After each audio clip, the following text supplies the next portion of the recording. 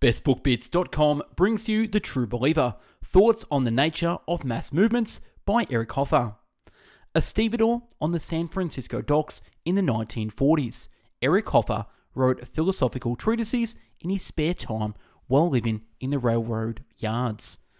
The True Believer, the first and the most famous of his books, was made into a bestseller when President Eisenhower cited it during one of his earliest television press conferences. Called a brilliant and original inquiry and a genuine contribution to our social thought.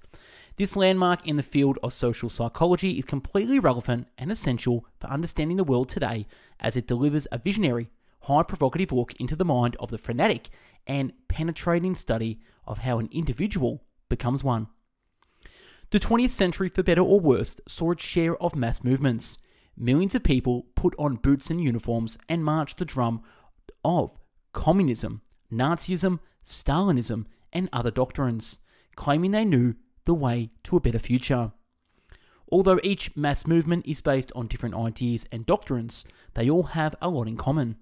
A strong belief that a better future is possible.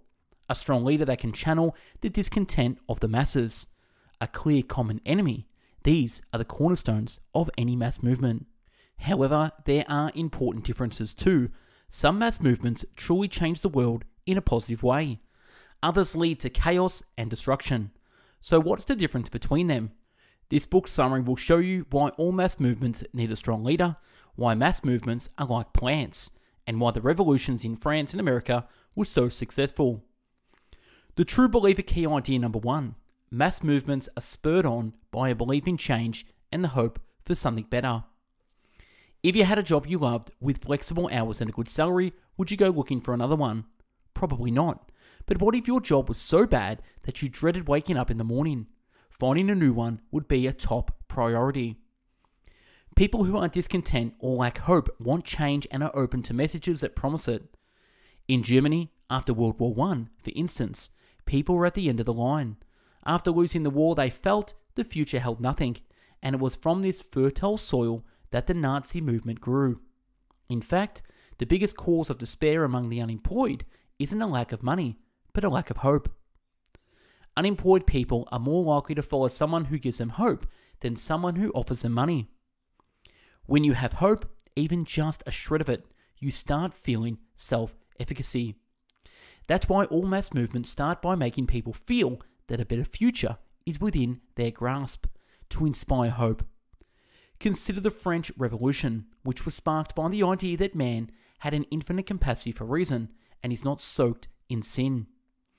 By spreading this new, more upbeat vision of mankind, the revolution instilled in people a new sense of power and fulfilled the engine that drove democratization.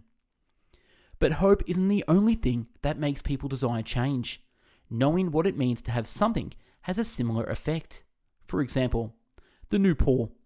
People who used to have money but lost it are the most powerful force for change because they know what can be achieved. Just look at the Puritan Revolution that catalyzed the English Civil War. It was started by people who recently been driven from their prosperity so that landlords could turn their fields into grazing land. People who lost something will fight to get it back. The True Believer key idea number 2. Strong mass movements build up unity by replacing individuality with a commitment to something greater. Have you ever considered what makes a mass of people? Participants in a demonstration, for instance, so powerful. It's certainly not a result of each person's individuality, of each person's personal decision and doubt. It's because these people act collectively. Accordingly, mass movements are the strongest when many people function together, forming a single unit. Why?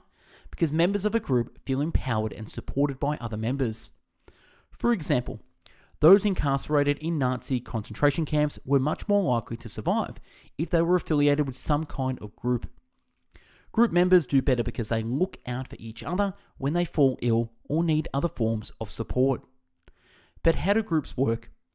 They eliminate individuality and form a united whole. Consider how the army strips away individuality, assigning uniforms and regulation haircuts. A change of outfit isn't enough to eliminate the sense of self that prevents group unity. However, to do that, members need something bigger to identify with. For example, nationalist movements form by telling citizens that they're not merely people, they're German or French or Italian.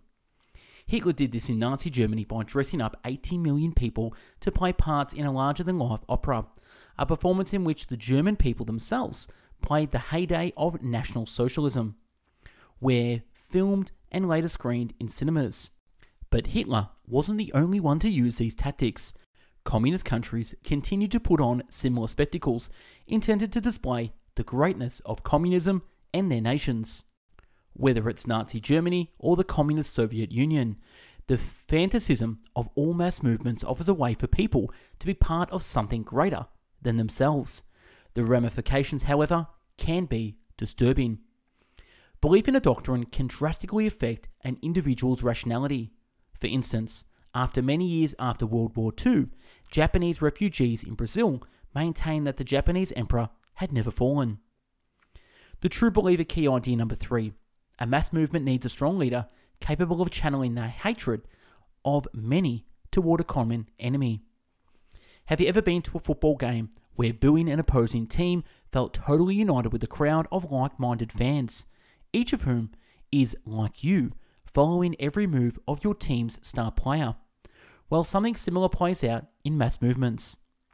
Having a common enemy to unite against is a critical part of mass movements.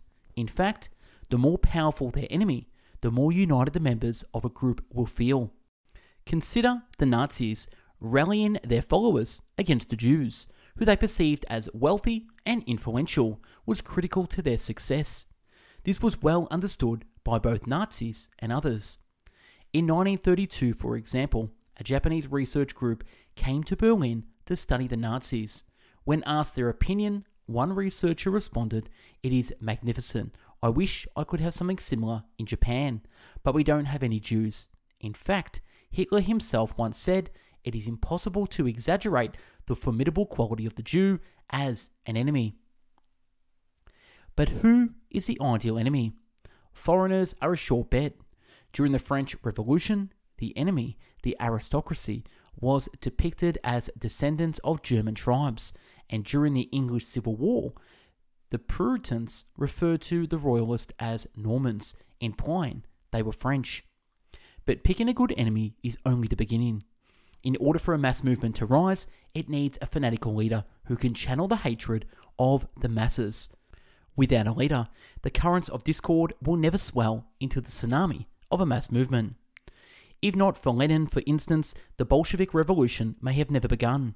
In fact, without the leader, it's likely that other high-up Bolsheviks, people like Lenin, Trotsky, would have joined a coalition of democratic parties. In the same way, without Hitler or a Mussolini, Nazism and fascism probably would never have existed. These leaders were the necessary force that channeled the discontent of the people toward a fabricated enemy. The true believer key idea number 4. Mass movements need people who can put their goals into words and leaders who can act on them. To build an IKEA shelf, you of course need all the necessary materials. You also need a manual that tells you how to put them together. The same is true for mass movements. In order to start one, someone needs to put its goals and doctrines into language.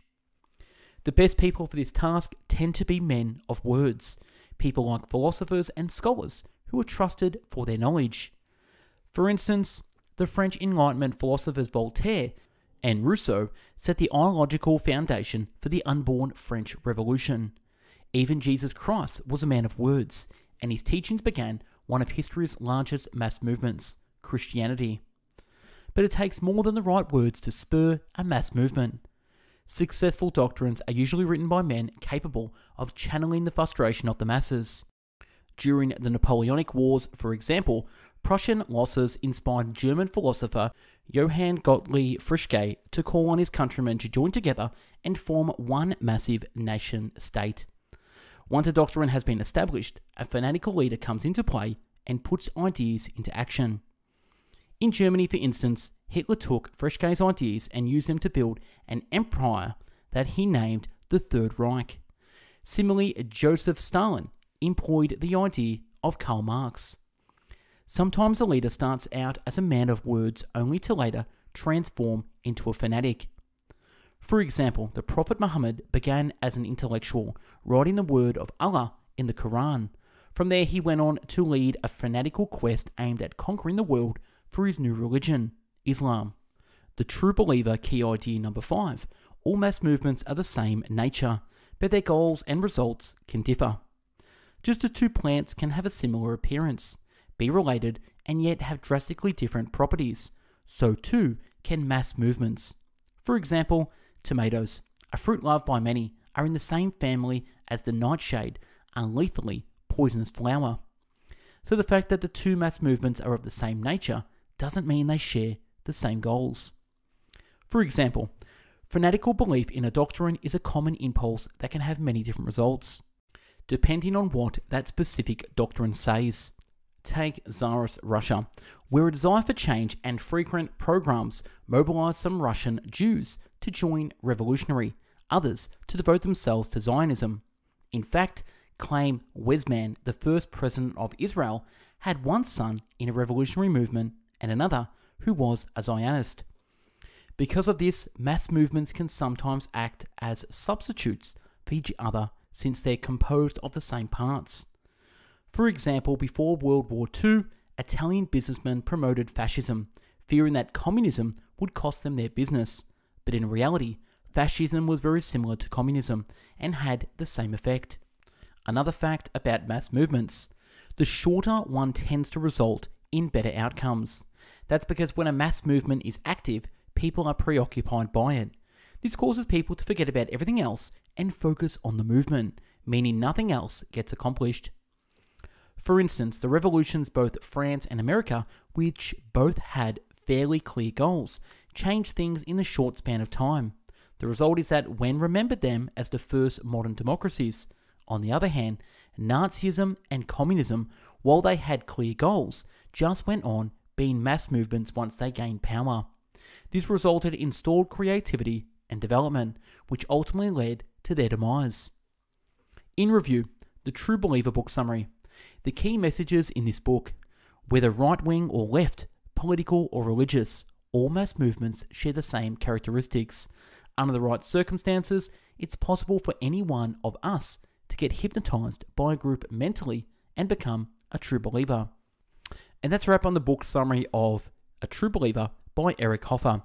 If you don't know who we are Best Book Bits. We've done over 700 video, written, and audiobook summaries. Check us out on YouTube, follow our top 100 book summaries there, and subscribe for the latest book summaries. You can check us out at bestbookbits.com, the home of the world's largest free book summary website, where you can browse through all our summaries we have on our catalog. We are also on Spotify, where you can listen to audiobook summaries on the go. So follow us on Spotify at Best Book Bits.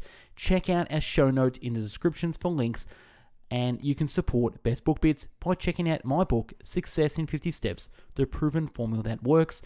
We've also put together our top 150 Best Book Bit summaries in PDF, which you can download.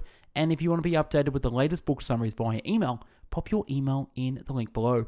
We've got a list of courses and coaching programs too, so check that out as well if you need some further education.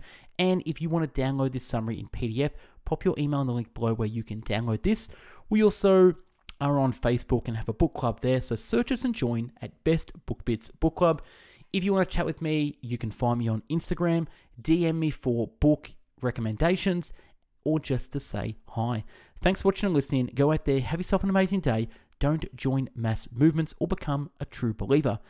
Take care. Bye-bye now.